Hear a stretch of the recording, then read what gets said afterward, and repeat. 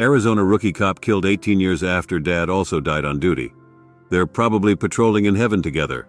But before we start, please make sure to subscribe our channel for more videos. A rookie Arizona police officer was killed in the line of duty, 18 years after his father also died on the job. According to a family friend who said they're probably now patrolling up there in heaven together, Joshua Breeze, 23, was fatally shot early Saturday when he responded to a disturbance at a house party in the Gila River Indian community.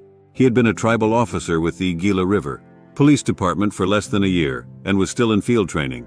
His father, David Breeze, had been 36 when he died in a car wreck in 2006 while at work with the Yellowstone County Sheriff's Office in Montana. Despite that crushing loss, Joshua Breeze grew up dreaming of a career in law enforcement.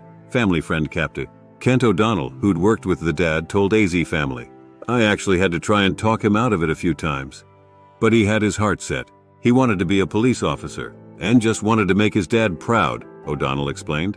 They're probably driving around patrolling up there in heaven together, and it makes us smile a little bit knowing that they're together again. Both David and Joshua left this world serving their community and doing what they loved.